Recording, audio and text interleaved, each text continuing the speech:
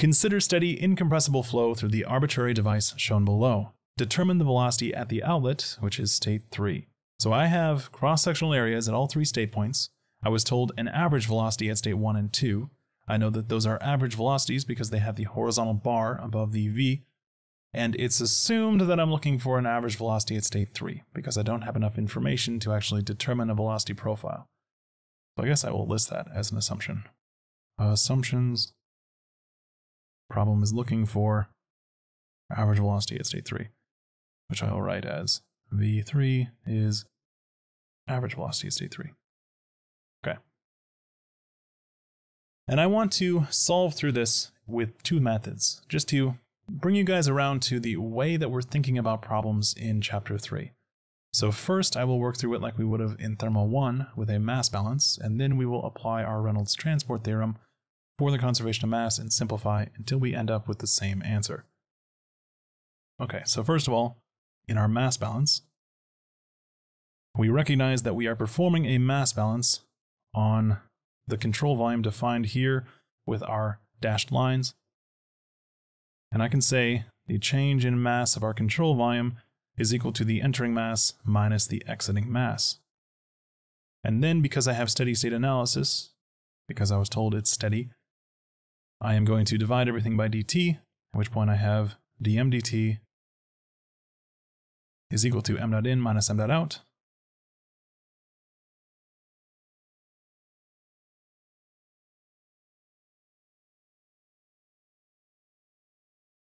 And then I can say dm dt is 0 because for steady flow, nothing can change with respect to time. Therefore, m dot in is equal to m dot out. I have 2 state points with an entering mass, that's states 1 and 2, and I have 1 state point with an exiting mass, so I will write this as m dot 1 plus m dot 2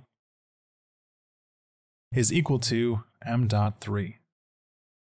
Cool. Now, how do I write m dot in terms of stuff that I know?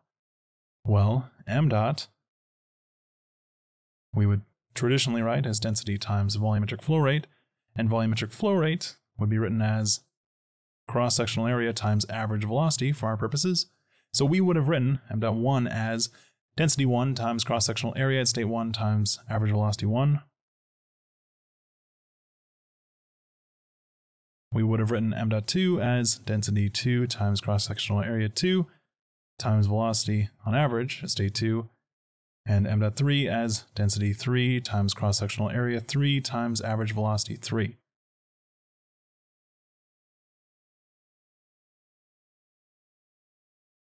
Then next I note that my horizontal line didn't come across. Then I note that I have incompressible flow. Incompressible flow means that my density is assumed to be constant. I don't have to list that as an assumption because it was part of the problem statement, but if the density is the same at all 3 state points, then dividing by density would yield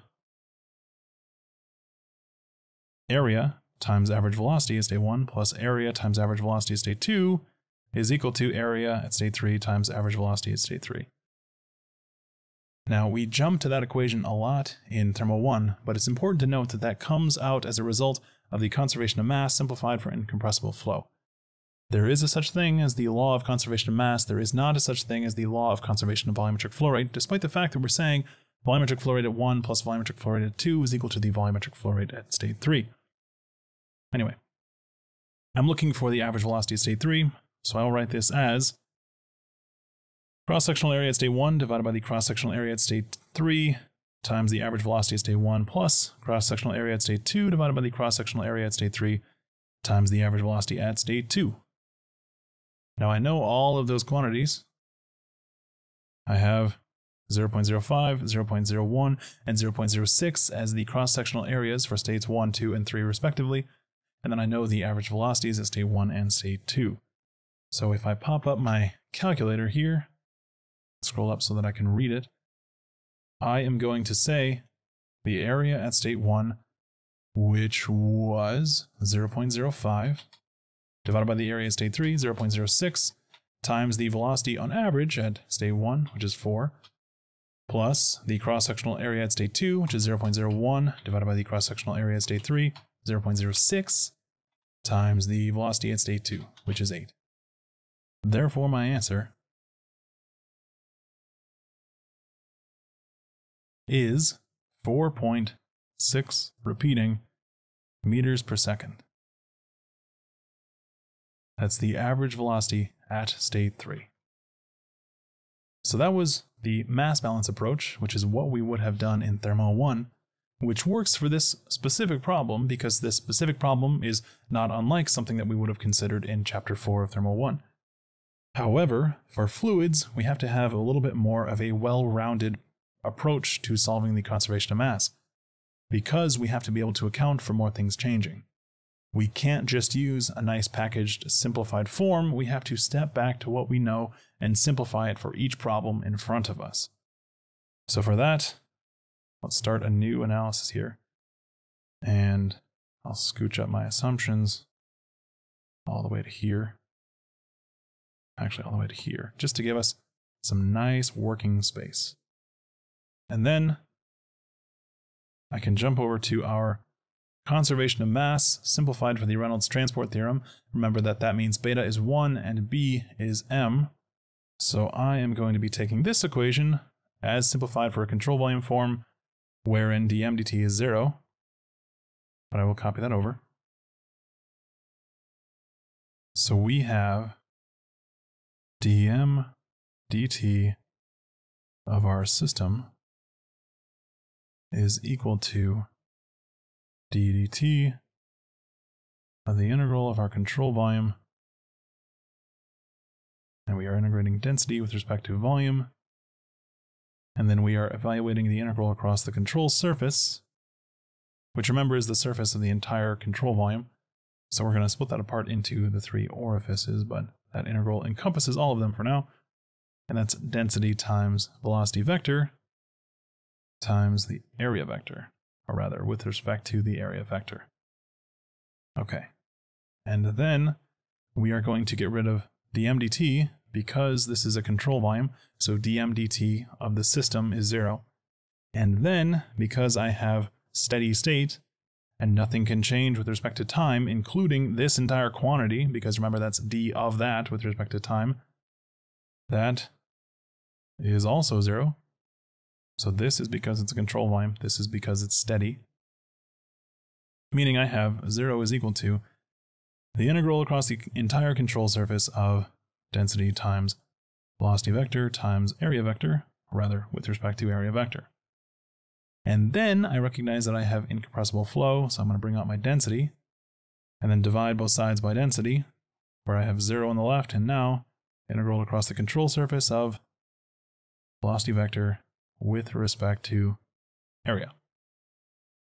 And this control surface encompasses the entire thing, so I will split it across all 3 orifices, and I have the integral across area 1, that's the velocity vector at 1 dA1, plus the integral across area 2, it's the velocity vector at state 2 dA2, plus the integral across area 3, the velocity vector at state 3 dA3. And now I am going to simplify for uniform flow. Now that's not because I definitely have uniform flow, it's just that by using the average velocity is uniform across the entire area. So it doesn't matter if V1 is actually higher in the center of A1 than it is toward the edges, because average velocity is the same everywhere. So I'm going to be splitting this by using the uniform flow. And when I get rid of that vector, when I'm using uniform flow, I have to keep track of how the velocity vector and area vectors appear. So my rule of thumb is as follows. When they are in the same direction, the velocity and area vector, then when I simplify my vector, I'm left with a positive quantity. When they are in opposite directions, that vector simplifies to a negative quantity. So it doesn't matter if it's an inlet or an outlet, it really matters the direction of the vectors relative to one another. Furthermore, remember that the area vector is always defined in the outward direction. So When a1 and v1 are in opposite directions, like at state 1, then I simplify my vector to a negative quantity. And when they're in the same direction, like over here at state 3, that simplifies to a positive quantity. Now I know what you're thinking. You're thinking, well, John, why don't I just remember that the outward direction is always positive and the inward direction is negative? Well, I mean, that's fine. You can do that. But the reason it is that way is because of the direction of the vectors. It's the whole cross product thing. But anyway, so v1 and a1 are in opposite directions, so that's a negative quantity, and I'm taking that as the average velocity at state 1 times the area at state 1, plus v2 and a2 are in opposite directions, so that's again a negative quantity. And then v3 and a3 are in the same direction, so that's finally a positive quantity. So simplifying for uniform flow yields 0 is equal to negative v1 a1 plus negative v2 a2 plus v3 a3. So I could bring over v1 a1 and v2 a2, where I have average velocity at state 1 times area 1 plus average velocity at state 2 times area 2 is equal to average velocity at state 3 times area 3. Solving for v3 yields average velocity at state 3 is equal to a1 over a3 times average velocity at state 1 plus a2 over a3 times the average velocity at state 2, which is exactly the same as this equation. Neat, huh?